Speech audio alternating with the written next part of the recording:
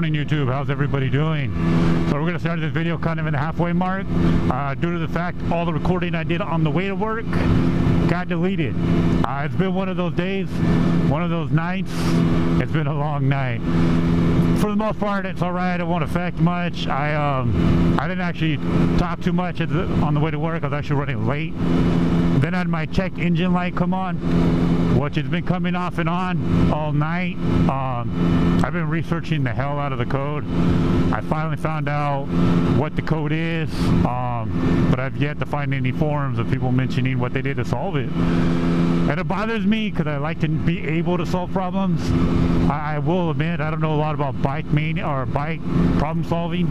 Kind of new to motorcycles. It's been about a year. I've been doing maintenance and it's been paying off. That's why I kind of got a newer bike. That way I don't have to deal with this right away. I grew up in the car scene, so I actually did a lot of car troubleshooting, and I'm not gonna lie, I wasn't really any good at that either. And I was the type that was like, I'd have a stupid problem and my car would be down for months, and then I'd find out it was like a fuse or something. I was just lazy and didn't really care.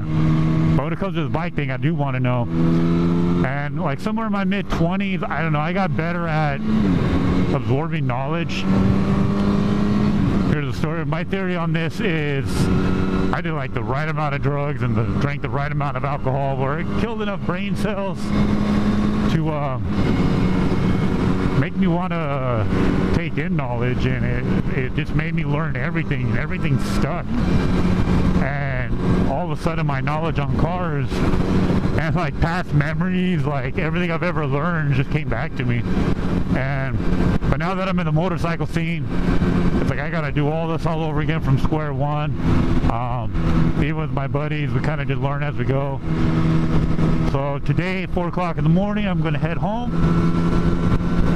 lift up my gas tank, and start troubleshooting what it's telling me to look for, and see how it goes. It might turn into a how-to video, since apparently nobody on Google or YouTube has had this problem. And if it's something stupid, I probably won't waste my time. But if it's something that was actually an issue, then we'll make a video out of it. So with that, we'll keep this simple and short, because I did promise a video today and I am a man of my word.